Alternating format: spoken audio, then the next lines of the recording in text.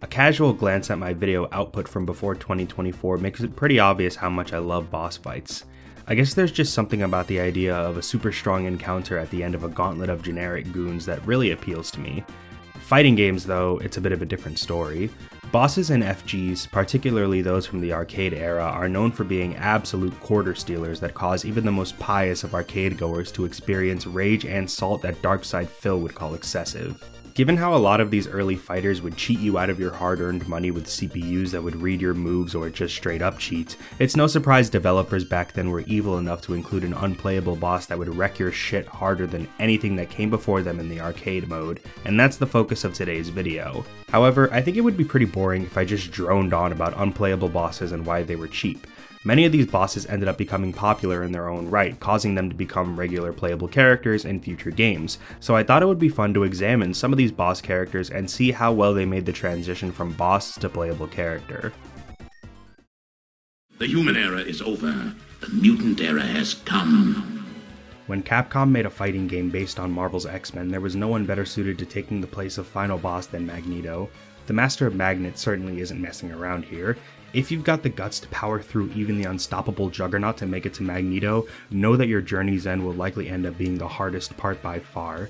Magneto is very broken. That much is evident when you're fighting him and he's flying at the top of the screen, timing you out while simultaneously raining projectiles down on your head, but playing as him thanks to either ROM hacks or one of the different ports of the game that allows him to be selected really brings to light how insane Children of the Atom Magneto really is. Some elements of the character Magneto would become are present here, with some of his iconic specials making their debut, and his fast dash speed too, but whereas playable versions of Magneto in the Versus series are defined by high-speed rushdown, Coda Magneto I think is more notable for his incredibly unhinged projectile game. EM Disruptor and Magnetic Blast are staple parts of his kit, but the thing about them in Children of the Atom is that they're technically normals, activated with a single button press. Ground Disruptor is standing heavy punch, Air Disruptor is jumping medium punch, and Magnetic Blast is jumping heavy punch. This is particularly important for Magnetic Blast because there's no upper limit on how many you can throw, so you can jump or fly and just huck them down. It's hilarious. He's got some other projectiles in his kit that allow for a strong ranged game. Hypergrav is a tracking projectile that captures the opponent, allowing for follow-up combos. In Coda, it's unblockable, so good luck with that shit. Magneto's extremely strong ranged abilities are compounded by his very high damage. Many of his normals just do seemingly unreasonable amounts of damage, probably because he's a boss, and he's got his fair share of infinites. Now, infinites in this game are not an uncommon thing, but keep in mind Magneto has these infinites in conjunction with everything else that makes him broken. Strong specials are one thing, but Magneto has ways to break the game with the meter he can spend. His super, Magnetic Shockwave, is a full screen super that does dummy damage on full connect and can be comboed off of for more damage yet. However, meter in Coda can be spent not just on supers, but also X abilities. X abilities can range from things like Storm and Sentinel's Flight, or installs like Wolverine's Berserker Charge. Magneto has two of them. The first is Flight, which works as you'd expect and is particularly strong thanks to the aforementioned Magnetic Blast. The other is the Force Field, which surrounds Magneto for around 15 seconds. While this force field is active, Magneto is immune to strikes, immune to projectiles, he can't be thrown, he is, for all intents and purposes, completely invincible during the super. Now, to be fair to Capcom, there are two limitations put in to make this overpowered as fuck ability slightly less overpowered. One is that Magneto can only use it once per round. Okay, that's decent, I guess. The other is that it costs meter, and you know, this might have been a decent balance choice if not for what might be Magneto's most broken ability in Coda. During the course of a fight, Magneto will passively gain meter. He gets bar just for existing. That is just not fair. I guess the strat is to try and lame him out while it's up, which might have worked better if he didn't have a tracking unblockable projectile that yoinks you and brings your sorry ass right to him. It does prevent some of his normals from being able to hit as he can't move outside of the field's range, but for a character with projectiles that's hardly an issue. Also, he can combo off his throw. Coda Magneto is frankly terrifying thanks to these overtly broken boss abilities, and he's commonly banned in tournaments due to how he breaks the game, figuratively and in some cases literally. 1 year after Children of the Atom, Capcom released Marvel Superheroes. This game features more characters from other Marvel comic series, but it did bring back a few characters from Children of the Atom's roster, including the two bosses Juggernaut and Magneto. In order to properly integrate Mags into the role of playable character, he was changed in many ways. EM Disruptor and Magnetic Blast now have motion inputs. Blast in particular suffers because of this, as the input itself is very awkward and they're also much slower to toss out now. Making the transition to regular member of the cast, MSH Magneto was nerfed in numerous ways. Hypergrav was made blockable, Disruptor and Magnetic Blast are way less spammable since they're no longer activated by a single button press, and he no longer has the passive meter regeneration. The force field is still present, but it's way less accessible for him to use as it's tied to the Infinity Gems. Every gem has a general effect that will boost most of the cast upon activation, but every character has a gem that will grant a unique benefit. For Magneto, the Space Gem's normal effect of super armor is tossed aside for the force field, which is still immune to damage, but it doesn't last nearly as long. The already shortened duration can be further dwindled by attacking the barrier, which makes it way less practical. In MSH, he's just okay. The Versus series, however, is where Magneto as a playable character started to really shine.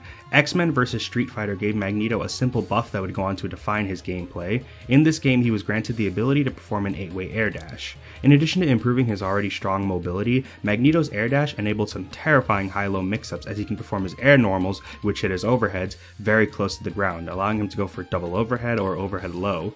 That's on top of his strong and flexible combo game and myriad of infinites. MVC2 Magneto is easily the most iconic version of the character. In this game, he's a group of 4 or 5, depending on what the person you're asking thinks of Iron Man, characters known as the God Tiers. These are the kings and queen of the meta, and for Magneto, his claim to the throne is that same time-tested rushdown gameplay taken to its logical extreme. His swift mobility and air dash makes his movement absolutely vicious, and his combos haven't lost their luster. Combos like the ROM Infinite allow him to run a train of mix-ups and resets and obliterate health bars in no time flat, and with the right assist, it's very easy to convert into these combos. Magneto is a staple of the Marvel 2 meta, prominent in the olden days thanks to the likes of Justin Wong and Yipes, and still holding that spot to this day. However, in saying that, it's worth mentioning that Magneto is also a very high execution character, between the need to execute fast air dashes and his combos being fairly difficult to pull off as well. Also, he does have low defense. In Marvel 3, he's basically unchanged conceptually. He's still a high-speed character with incredible mix-up potential, but low health and high execution requirements. Even though his rushdown is still strong, he's a little more versatile here as the speed of Magnetic Blast and EM Disruptor lets him do some solid zoning when combined with his flight and fast air movement. He's still very strong, make no mistake, and you can watch the likes of Ray and Filipino Champ for confirmation. So, Magneto, was he stronger as a boss or a playable character? Honestly, it's hard for me to say. He's been super strong in basically all the games he's playable in besides Marvel superheroes.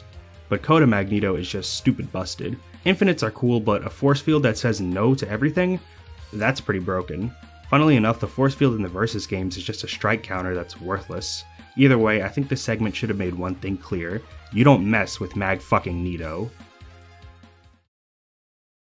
Speaking of Marvel superheroes, since Magneto obviously got demoted from boss status and they had access to a larger pool of Marvel IPs, Capcom gave us a new boss character, Thanos. And Thanos is also very stupid, with high damage combos and some very strong specials and supers. He has 5 supers, with many of them having monstrous output, one being able to heal you and one which slows the opponent down. His 2 specials are the Titan Crush, which also hits real hard, and the Bubble. Unlike his other strong projectiles, this bubble captures the opponent for a free combo.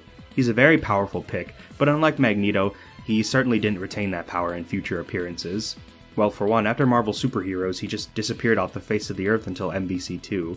Much like with Magneto and MSH, he was nerfed from boss character status, with lots of his tools either being removed or toned down heavily, and he's pretty handicapped compared to most of the roster. First off, his screen presence is pretty poor. Many of the moves he lost going from MSH to MVC2 were projectiles, including his standing and heavy crouching kick from that game, which means he's left with relatively stubby normals, his dash which is okay, and some specials that he can use to move through the air. His mobility as a whole is poor, especially in midair, and he also doesn't have an air throw, so he's pretty worthless once he leaves the ground.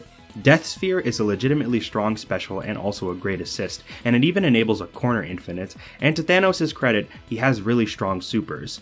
That certainly wasn't changed when he got demoted from boss status. He can still heal with the Soul Stone super, and the Power Stone super is gargantuan and does real good damage. However, these really don't help him as much as you'd want, since it creates maybe his biggest problem, his reliance on meter. Stealing this one from myself, but Thanos with meter and without it are 2 very different characters, and when he's at his most vulnerable, the results are fucking miserable. Since he needs meter so badly and his bubble assist is genuinely really good, most teams place him as a middle or anchor. I've talked about him in prior videos, so check those out for a more detailed analysis. The other game Thanos was in was Marvel vs. Capcom Infinite. A lot of people criticize this game as being a marketing vehicle for the Marvel Cinematic Universe, so seeing him return here is not surprising. Admittedly, I'm not super familiar with this game, but the general consensus I've seen is that Thanos in this game is... Not great, but not terrible. I've seen some people put him as bottom 10, while other lists have him stuck in the middle. Although, it's worth noting that Thanos in this game is also a very, very different character. He has completely different specials, including a command throw and a teleport, some fancy new command normals and supers, an air dash, and a totally different game plan. Good to see that he's not a bubble-blowing baby anymore, but also a definitive showing of how much weaker he was once Capcom took him off the throne. Maybe next time, big guy. M. Bison is one of the most iconic Street Fighter characters and one of gaming's most endearing villains. And I don't really feel like talking about him. So instead, let's talk about this blue and red prick. Since Capcom wanted to create a whole host of new characters for the SF3 series, it only makes sense they'd make a new boss. Gill is the final boss of every Street Fighter 3 game, and regardless of which one you're playing, he's probably kicking your ass, although I'm going to be primarily focusing on Third Strike Gill. The first standout property of Mr. Bomb Pop is conveniently located right on his body. Believe it or not, Gill's body isn't just painted to signal his allegiance to a football team, but rather it's an allusion to his elemental powers. He controls fire and ice, and in gameplay this is reflected through a very unique mechanic. Some of Gill's attacks have fire and ice properties, but this will actually change based on what side he's on. On player 1, his fireball is pyrokinesis, and on player 2's side, it's cryokinesis. Other attacks affected by this are his standing and crouching heavy punch and kick and his lariat. Fire attacks behave pretty standard on Connect, but some of Gill's ice attacks cause a unique frozen state. This changes things primarily for Gill's combos, as based on what side of the stage he's on, certain combos will or won't work and will have to be adjusted for the differences between the fire and ice states. Anyway, the funny thing about Gill is that we have a pretty good way of gauging why he's so overpowered, since he's very, very similar to another character on the roster, Urien. Urien was added to the SF3 series in Second Impact, and he's actually Gill's brother. The two share many normals and animations as well as specials. The main difference is that Gill's are just juiced up in numerous ways, and comparing the two, Gill's often have higher damage and stun, and blatantly superior frame data. That part is kind of funny in of itself, as Urien's normals are pretty unremarkable for the most part when removed from what they contribute to his Aegis Reflector setups. Gill doesn't have those, but he obviously doesn't need them. A few fun examples. Urien's crouch medium punch is a solid poke, albeit with fairly slow startup at 11 frames. Gill's crouch medium punch is not only much faster at 6 frame startup, it does more damage and stun and has a much better hitbox. Urien's 9 frame crouch heavy punch gives way to a 5 frame crouch heavy punch for Gill, Gill's sweep is 7 frame startup to Urien's 12, and my favorite, Urien has a 7 frame crouching medium kick. Respectable numbers for a pretty long range normal. Gill's has a smaller hurtbox, so it's harder to whiff punish, and it's 2 frame startup. Now, I'll be honest here, I don't have much Third Strike experience or SF experience in general. I'm a 6 baby, and the idea of a 2MK that's that fast kinda makes me want to vomit. Unfortunately, while these normals will chunk you on hit and do plenty of stun all the same, many of them aren't special cancelable. That's one of the things that makes Gill pretty unconventional compared to much of Third Strike's cast. Not that fitting in is what makes Gill so goddamn powerful. Gill has 4 specials, some of which are similar to specials that Urien has. The strange thing is that one of the biggest differences between the two is the inputs needed to do them. For Urien, many of his specials are charge, but for Gill, they're motions. I can't think of any other examples of 2 characters with similar specials where one of the major differences is how they're performed. I'm sure there are more examples, but what a funny little detail. Gill's repertoire of specials includes a solid fireball, a tackle mostly used for combos, a headbutt that's just okay, and a knee drop that is minus on hit to the point that some characters can straight up punish it. The knee drop sucks ass, so don't use it. These may not sound impressive, but he really doesn't need them at all other than the tackle. Gill's supers are what tend to grate on most casual players. Seraphic Wing is the one I've seen most people express hatred for, usually because Gill using it as a boss tends to look like this. The damage output is unbelievable, and even if you try to block it, it does massive chip damage too. However, a slightly deeper look into the super reveals its major flaw, which is the speed. It has incredibly long startup, making it very easy to interrupt on reaction. Even if you try to be clever and do it at full screen, it won't make much of a difference as Gill will float to the center of the screen before the super flash. It's also extremely minus on block, so if it doesn't kill, you will eat a massive punish. A very flashing and devastating super, but in practice it's just a little too risky. Meteor Strike is the less cool but far more practical super. It causes meteors to rain from the sky, with the patterns differing based on the side Gill is facing. It's way faster than Seraphic Wing, 48 frame startup versus 1 frame, but the meteors do take time to begin raining down. Although the meteor patterns can make it slightly inconsistent, the damage can add up tremendously if enough of them hit, making it a pretty fantastic combo tool. Gill's final super art is the most unique, maybe in the entire game. Resurrection cannot be activated by conventional means. If Gill dies when he has full meter, it will automatically trigger and revive him, while also refilling his health. Sounds pretty busted, and it's the #1 thing many casual players hate about Gill. The thing is, this super is pretty bad for 2 reasons. The first is that Gill is not invincible while recovering his health, which means it's more than possible to hit him out of the move and stop his health regeneration. Even better, you can straight up just kill him while he's resurrecting, basically making the damn thing pointless. What sucks is that you can't even avoid this situation if the opponent knows better, because if Gill has full meter and dies, this super is going to happen. If Gill doesn't get his cheeks clapped while he's healing, he's got to deal with the other main flaw, which is that after resurrecting, his super meter is broken. He can't gain any bar for the rest of the round, which sucks as he loses access to Meteor Strike. Gill is unique in that he's the only character in the roster with access to all of his supers at once, whereas all the others have 3 supers but can normally only pick and use 1. He has 1 long super bar and no EX moves to spend bar on. Resurrection is pretty whack for the most part, but realistically, if you're playing as Gill, you should not be dying. What really seals the deal on Gill's broken nature despite some of his more shit moves is his damage. Mans is a machine that turns 2 HP into easy TODs thanks to his lariat juggles, allowing him to delete almost everyone on the cast. The actual combo he needs to do can change based on character health, as the likes of Q and Hugo can increase their vitality by taunting, and some of his combos can vary based on the side he's on due to the different properties of his moves, but lariat juggles are criminally strong nonetheless. It may seem impractical for Crouching Heavy Punch to be his best starter. It's pretty fast and it has a good hitbox, but the horizontal range definitely leaves something to be desired. However, this is Third Strike, a game where punishes are extremely potent because of the parry system, and Gill is the king of high damage punishes. Even something as safe and non-committal as a jab can be your ticket to death if Gill gets a successful parry, which means the practicality of his damage is legit, and combined with the damage of some of his many good pokes, makes this character a fucking monster. He may be a little weird, but once he gets that touch, he just erases you. I've heard Gill was commonly banned from tournaments, although I'm not sure why that would need to be stated. He's not selectable in the arcade version, which is what I assume most offline tournaments were run on, and that of course means you can't pick him on the version played on Fightcade either. Outside of a glitch, the only way to play as Gill in the arcade version is to use 12's X-Copy super, which allows him to assume the form of whatever character he's up against, including Gill. Gill was made playable in the home console versions though, so I guess that's where the ban is necessary, as yeah, this character is just flat out unfair. However, the main thing that inspired me to discuss Gill is actually his other major appearance in SF5, where he was obviously heavily nerfed from his days as a boss, but also changed in numerous ways to become a very unique, but also underwhelming character. Gill was released as DLC in this game, still rocking the tidy whities but losing some of his overtly broken boss abilities. Resurrection is nowhere to be seen, not when you're playing as him anyway, and Meteor Strike sort of lives on through his V-Skill 1, while Seraphic Wing is now his critical art, and ironically it's actually better.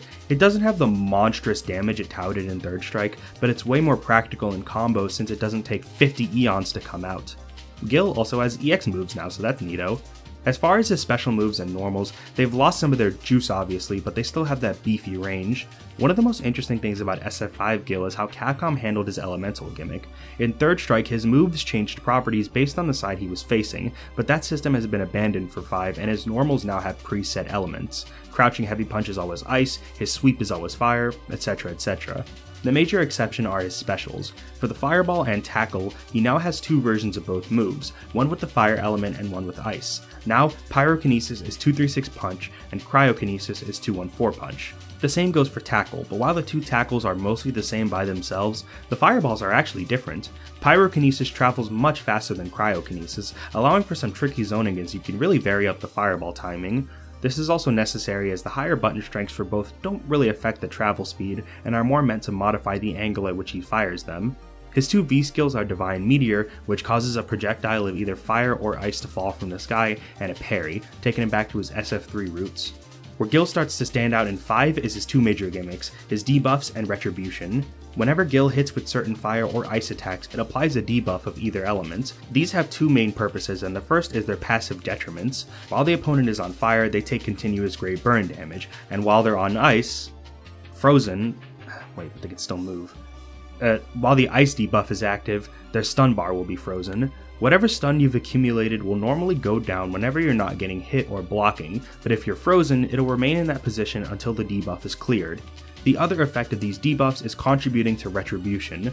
The basic gist is that while a debuff is active, if Gill hits with an attack of the opposite element, that attack will gain enhanced properties, usually allowing for higher juggle potential and more damaging combos. If there's one thing about Gill in 5 that's faithful to his boss incarnation, it's his damage. He may not have those same fat TODs, but he can still hit like a truck. Unfortunately for Gill, he spent most of SF5's lifespan being considered pretty mediocre for a variety of reasons.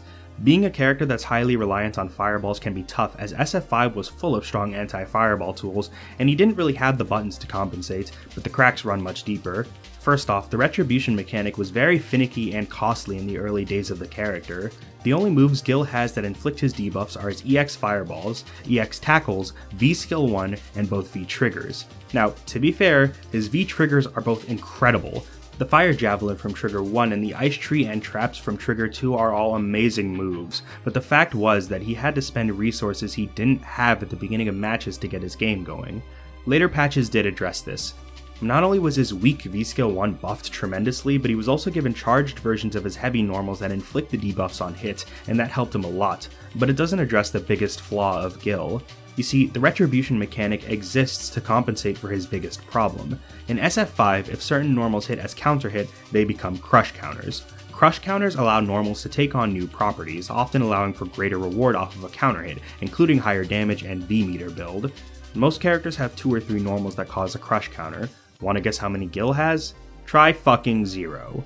This makes Gill much less threatening and neutral, and while the retribution mechanic does somewhat make up for it and gives him his own unique strengths, he is ultimately dealing with a problem no one else on the roster has to contend with. Still, like I said, he was buffed a lot in patches after his release, and he still got that fat damage and strong zoning. Definitely not the same beast he was in Street Fighter 3 though. One final funny tidbit I want to mention. So Capcom released a batch of Halloween-themed costumes for many of the characters. Yeah, Capcom releasing costumes in a Street Fighter game, crazy I know. Anyway, Urian's Halloween costume causes him to resemble Gill. However, in 2020, this costume was banned from being used in the Capcom Pro Tour. I guess for the reason that Gill was in the game by this point and they wanted to avoid confusion between the two? That's very funny. In Heritage for the Future, the final boss of most characters' arcade routes is Dio, but since he's also a playable character, and there's no real difference between his boss and playable form ignoring Jacket Dio, let's talk about Vanilla Ice instead. In the first version of the game, JoJo's Venture, Vanilla Ice, despite being a pretty major antagonist, was only present as an unplayable boss character. I guess Midler, Chaka, and Alessi were just higher on the devs' list of priorities for some reason. He was made into a standard playable character in the second version of the game, Heritage for the Future, but the cool thing is that the unplayable boss version is still present and we can play as him using debug tools, allowing for a pretty solid comparison between the two. The boss version of Vanilla Ice is usually referred to as Boss Ice or Bice, so that's what I'll be calling him to avoid confusion. I'll be calling the playable version Vice just for reference. Bice is a weird boss because even more so than someone like Koda Magneto, it's evident that the developers never intended for him to be played as. He has a very limited moveset and his AI doesn't really control him like a normal character.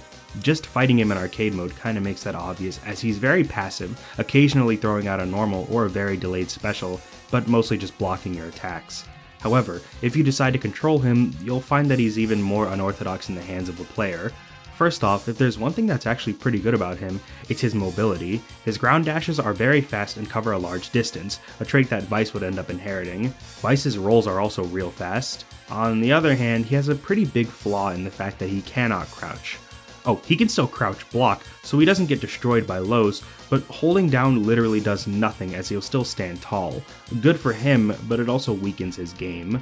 Bice by himself probably has like maybe a little over 5 unique attacks, so his normals tend to look very similar to each other due to all their reused animations and they don't have much utility. His frame data is generally sluggish, with his 5A, usually a character's fastest standoff normal, being 8 frame startup, whereas for lots of other characters the standard is 3 frames, a pretty big difference. It is an overhead, but Bice only has one low in the form of this 5C as well as the dashing variation, so he doesn't have much mix-up potential to take advantage of. He does have some pretty fast air normals though. Another issue with his standoff normals is that most of them launch, meaning his standoff combo potential is extremely limited as you can tech out of most of his normals before he has a chance to connect with another. Where he admittedly does get a little better is his stand-on normals. Yes, he does have a stand-on mode, and not only is this where the majority of his combo potential lies, but also his meter building potential. Stand 5A is 5-frame startup and it whiffs extremely fast, allowing him to build mad meter in a matter of mere seconds. Meter he doesn't really have much use for, but I'm getting ahead of myself. Another highlight of his is his full screen stand 6C. He has one special where Cream eats him and the two travel across the screen, with different variations that change the pattern they travel in. It deals tremendous damage not just to health bars, but also stand gauges, and it's unblockable. Problem is, it's real easy to avoid. There are some tricky patterns, one of which travels in a worm-like way, and one of which you can use to have them reappear from just behind the opponent. In many other games, these might have been real strong, but the issue is that in JoJo, you can roll by pressing all 3 attack buttons. It's extremely easy to avoid Bice's specials by just reacting to the lengthy 81-frame startup and just rolling when you see him pop on screen, and these specials are heavily punishable on whiff.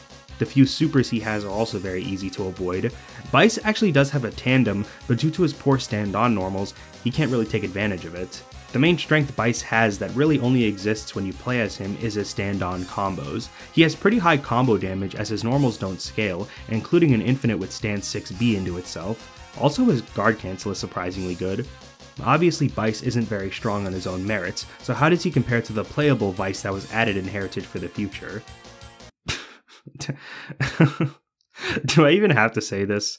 Obviously Vice is one of the most broken characters in Heritage, and comparing him to Bice really makes it easy to see just how privileged Vice is. Since Vice is meant to be a properly selectable character, he has a more conventional and complete set of normals, and a damn good one at that. He does appear to share some animations with Bice, but that's about the only similarity. Vice's incredible jabs, hit confirmable 6C, and strong air-to-airs, as well as great dashing normals, are staples of what makes him so powerful in standoff. Compared to Bice, Vice's stand-on is completely different. Instead of having Cream awkwardly float next to him, Vice in stand-on is swallowed up by Cream. In this state, Vice has an air dash, giving him wonderful mobility, and his normals are amazing, with great hitboxes and high damage. Bice probably has better standoff mobility, but Vice's fast dashes and rolls make him no slouch either. Bice may have high damage combos to brag about, but Vice has damage to match, and unlike Bice, his combo potential in standoff is incredible thanks to having a better tandem. Also, of course, there's the one thing that makes Vice so infamous, his Okizeme. Vice's pressure on Wake Up is absolutely incredible thanks to the unblockables with his fancy new 214A, allowing him to eliminate health bars with no issue. He actually does have a similar special to Bice's, but Vice's Dark Space is actually quite decent as depending on the version, you have more control over where it travels, and Vice's doesn't take nearly as long to start up. On top of that, Vice has some nifty new supers, including Circle Locust, which is an absolutely incredible anti-air and combo ender. Comparing these two is hilarious, as Vice's playable strengths far trump anything Bice can do, which is pretty strange for a boss character. I've talked at length about Vice before, and I may discuss Vice further, so you might get to hear about this weirdo sometime in the future. So obviously I couldn't make a video like this without talking about Mortal Kombat. It's like the poster child for obnoxious single player modes and AI bullshit, not to mention cheap unplayable bosses. There are lots of contenders in that alley, but no one comes quite close to Shao Kahn, the ruler of Outworld. Shao Kahn made his debut in Mortal Kombat 2 as the final boss and also filled that spot in Mortal Kombat 3, and it takes like 10 seconds to realize why this guy is such a jerk-off. Sporting massive damage and plenty of cheap moves, Shao Kahn really doesn't spare any mercy when it comes to beating your ass. In terms of his actual moves, he's blessed with a projectile, a shoulder charge, an upward knee charge, and of course, the Hammer Slammer, which stuns on hit. All of these, as well as his normals, absolutely chunk your health, and when combined with the move reading AI, yeah, it's not a fun time. His frame data seems absolutely juiced on block, leading to some borderline block string infinites. He's also more durable than most regular characters, so good luck taking him out. The only real blip in his strategy to take all your quarters is that his AI can be fairly exploitable. It seems rather inconsistent because sometimes he'll absolutely tear you apart without mercy, and other times he'll just throw away his health doing the highly punishable on whiff up knee charge. Shao Kahn also loves to taunt, and as insulting as it is, it's also basically him just giving you a free shot. Oh yeah, and I don't have footage of this, but he was also a boss in Mortal Kombat 2011, and he's pretty busted in that game too. An unblockable projectile, multiple infinites, armor, all the good stuff. Now, as far as playable appearances, Shao's had a pretty polarizing career. He was actually playable in some of the home console versions of Mortal Kombat 3, but our first stop proper is going to be Mortal Kombat Trilogy. This is a bit of an odd game, using a slightly tweaked gameplay style from Mortal Kombat 3 and its update Ultimate Mortal Kombat 3, but also adding quite a few new characters. The most novel part though is that they basically added every boss from the original trilogy of MK arcade games to the playable roster, so you can pick them at your leisure, and rest assured, they were not balanced at all for this sake. Shao Kahn in Trilogy is basically a playable boss, and yeah, he's as busted as he looks. He still has that high damage, the insane specials, the high health, everything. Bosses in this game can't really combo like the rest of the cast can, and Shao can't run either, but his fast walk speed makes up for it slightly, and he hardly needs the ability to combo when one hit does so much damage. Shao Kahn can also jump in this game, something I don't believe he ever does as a boss in MK2 or 3 unless I'm mistaken, but this exposes probably his biggest issue, which is his utter lack of air normals. Shao believes in grounded footsies, and I respect it, but I don't respect anything else about the guy. Now, as far as future showings where he was actually balanced, Shao's had two notoriously poor incarnations. The first was in Mortal Kombat Deception, where he was added in the GameCube version of the game along with Goro to compensate for that version's late release and lack of online functionality compared to the PS2 and Xbox versions. Unfortunately, Shao Kahn in this game kinda sucks. This era of MK changed the gameplay up quite a bit, effectively making it into a 3D fighter with sidesteps. The defining gameplay gimmick was that every character had two fighting styles and a weapon which changed their buttons and strings, but Kahn's fighting styles aren't anything particularly great. He has pretty bad low pokes with poor reward and some dysfunctional strings. The worst of them will just not connect halfway through and whiff, and many are also pretty unsafe on block, making for lots of holes in his offense. His specials are decent, but none of them stand out in particular, which isn't very reassuring in the same game where Dairo has an unblockable full-screen ground pound that launches you for a combo. Maybe his biggest flaw is his throw, which is absolutely atrocious. For one, it's bugged and deals extremely low damage. Now, this may not seem like a major issue, but throws are actually really important in Deception. Deception doesn't have throw teching, and many characters can exploit this by using plus frames to set up a guaranteed throw, but Shao can't take advantage of this because of his throw's piss poor damage. He also knocks the opponent very far away after a throw, so he doesn't even get Okizeme off of it to compensate. So yeah, pretty bad. Armageddon, which was the follow-up to Deception, features Kahn once again, but he was buffed in this game, notably with fixing his throw. On the NRS side of things, we have MK11. In this game, Shao Kahn is really no different from how he always is. That is to say, he's a big jerk, but in this game he was also considered a low tier for much of its lifespan, with some players considering him the worst character in the game. He's still bashing your head in with a hammer, and his damage potential is absolutely huge, but he was afflicted with some pretty severe issues for a long period of time. His mids were bad, his frame data as a whole was pretty sluggish, and he had some pretty poor special moves. His taunts return as an equipable special, but they have 94 frames of recovery, which isn't exactly practical. Many of his strings were also particularly weak to being flawless blocked due to the gaps between them.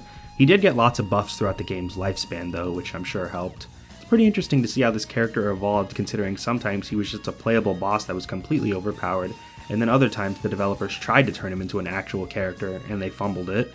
Oh, and in case you're wondering why I didn't discuss Shao Kahn in Mortal Kombat 1, well, that character is called General Shao, not Shao Kahn. Totally different character, so he doesn't count. This is not me just bowing out of spending another $50 on this video. If I don't talk about SNK in a video like this, the world will friggin' explode. The term SNK Boss Syndrome was literally coined from their proficiency at designing bosses that made you want to tear your head off. And I mean, who better to end this video off than Geese Howard? He's like SNK's M. Bison or Shang Tsung. He's the OG, and no matter how many times you toss him off a skyscraper, he'll always come back. Usually with a $5 to $7.99 USD price tag, but hey, formalities. Geese made his presence known in the first Fatal Fury as he taunts you throughout your arcade run before you face him, and many of the things that made him an infamous character are present here as a boss. His projectile, the Reppuken, travels along the ground all while doing serious damage, and his anti-airs will make you reconsider jumping over them. What really seals the deal, of course, is his parries. His strike counters will shut down your pokes and jump-ins and deliver a devastating blow, all while letting you hear that awesome voice line. Unpredictable! I think there's something to be said about how insanely memorable it is losing to the final boss of an arcade game and getting thrown out of a fucking building for your troubles. That's the kind of thing that sticks with you, regardless of how empty your pockets are after the experience. Geese was also the final boss of Real Bout Fatal Fury, where his strategy is fairly similar, but I feel like he's even harder in this game. Everything this dude has chunks you, and his AI is pretty obnoxious with the counters. His iconic Raging Storm super will also make you miss the seconds before it hit when you weren't down on half your health. I suppose the only blip in his strategy is his crippling weakness to sweeps. Geese has been a boss in his fair share of games, but let's look at some of his playable appearances. In Fatal Fury Special he's a solid mid-tier, but what really sticks out was Real Bout Fatal Fury 2, where Geese is a top-tier powerhouse. Geese boasts one of the strongest overall offensive presences in this game thanks to his incredible normals and pressure. His 4B in particular stands out, being a plus on block, forward advancing kick that really opens up his pressure game since he can Kara cancel it into his command throws. Combined with his feints, it makes defending against Geese quite scary. What really seals the deal is his pursuit attack, which does great damage and gives him very consistent offense. He still has his Reppuken as a tool to control space, and those counters are as crisp as ever, and when combined with strong normals and good command throws, makes Geese deserving of his spot in the upper echelons of the tiers in this game.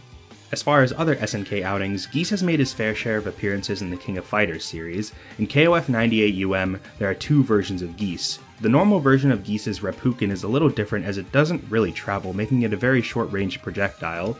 He also has a DP. EX Geese is the alternative for those who want a more traditional Geese with his Fireball and Air Fireball. Both are very good. Regular Geese's short-range Reppuken gives him great pressure, while EX Geese is a strong zoner. From the old to the new, Geese continues to appear in later KOF games like 14 and 15, and in the current patch of 15, he's easily one of the best characters in the game and a fairly common top tier pick at the highest level, with both EVO 2024 finalists Zhao Hai and ET using him on their teams. Geese in 15 has many of his iconic moves, his fireballs, his counters, his OTG throw, but 14 gave him an overhead and a Rekka, and both of these are trademark moves for him in 15. Geese's Rekka gives him some of the safest and scariest pressure in the game, allowing him to eat away at your guard bar while forcing you to take risks to contest him, and once he gets a hit, he can cash out for big damage. Reppuken and his long-range sweep makes his neutral quite scary, and on defense, his counters allow him to call out reckless buttons. He's a fantastic character who packs strong offense and defense into a pretty outstanding package. He's simple, for sure, but powerful nonetheless. And I mean, look at that suit. Man beats you into the ground and looks dapper doing it. Geese has been around the block when it comes to SNK's own library, but because they recognize that he's easily one of the coldest motherfuckers to ever be in a fighting game, Geese has also been in some crossover games.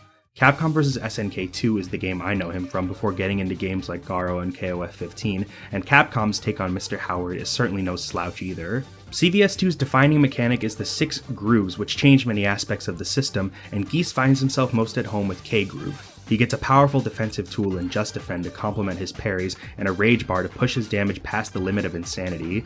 Even taking into account equal ratio levels, Geese is a damage monster in this game. His Deadly Rave super in particular allows him to cash out on Rage Mode to just melt you. Not only does he do mad damage, but he shreds guard bars, making him amazing at guard crushing. Defense against Geese is almost as scary as getting hit by him. On the SNK side of things, he was in SVC Chaos, and he's one of, if not the best character in the game. Geese is most known for his high damage combos and great buttons. Combos into Raging Storm and an Infinite makes him one of the hardest hitters in the roster, allowing him to decide games in just a single touch. Geese was in Tekken. Added as DLC for Tekken 7, it's pretty surreal to see a character from a 2D game in this series, but between him and Akuma, I guess Harada didn't care much about that. I'm sure the transition into what's essentially an entirely new kind of game must have been difficult for him, and... oh, he's top tier in this game too? Okay. Geese in this game has all the moves he's known for, including his Fireball, not a terribly common thing to see in Tekken. However, a mechanic unique to him is his meter, which allows him to activate max mode and use EX versions of his specials, as well as some supers. He can also cancel his buttons into max mode like in KOF. Geese was an absolute animal in this game, and while patches shook up his position on the tiers over the years, he was a strong pick for quite some time. God damn! While not quite top tier in every game he's in, he's got a pretty strong resume as both a boss and playable character. Impressive for a giant weeb named after a bird. So that's all for now. I hope you all enjoyed this look at some different fighting game bosses and how they've stacked up upon becoming regular playable characters. This was a real fun video to make, especially since these kind of unplayable boss characters aren't super duper common in newer fighting games, with some exceptions like King of Fighters 15. Anyway, thanks for watching, have a great night and take care. Hey everyone, it's that time of the video again, so I'm gonna go through and thank all my YouTube channel members. Thank you to Old Man Han, Cammy the Killer, Jazba, Mortis, Arg Seals, Wormy, Terry Hints, Perfect Orange, Pet Shop from Fortnite, Happy the Hap Hap, HPHK, Gundog92, Isaac the Collector, Kira the Stowaway, and E. So sorry that this took so long, but I tried to be pretty meticulous with it, so it did end up taking a while to write the script and everything, but I hope it paid off in the end. Really hope you all enjoyed it. It was a very fun video to work on. It's really all I got to say. Thank you for watching. Thank you for the support. It means a lot. I love you all. Thanks for watching. Have a great night and take care.